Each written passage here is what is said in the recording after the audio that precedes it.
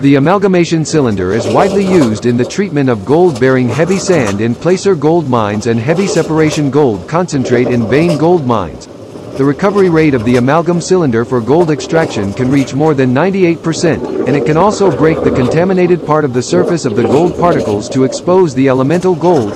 A vibrating chute is a kind of equipment that utilizes resuspension liquid to sort coarse-grained ore during the vibration process.